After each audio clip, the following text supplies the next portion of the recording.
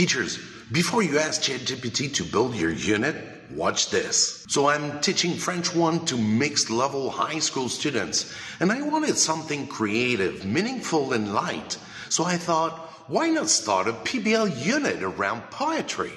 Not traditional poetry, but something students can use to express who they are in French. Simple lines, a poster, a short presentation.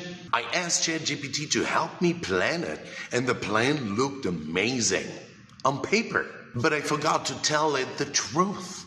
My students aren't independent learners yet.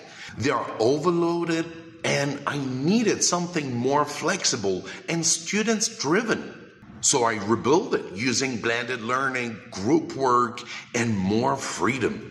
And now I'm documenting the whole journey week by week with all the tools, prompts, and screw-ups. If you want the real ChatGPT prompt I used and how I fix it, grab it for free with the link in my bio. And stay tuned with my AI PBL adventure. Happy teaching.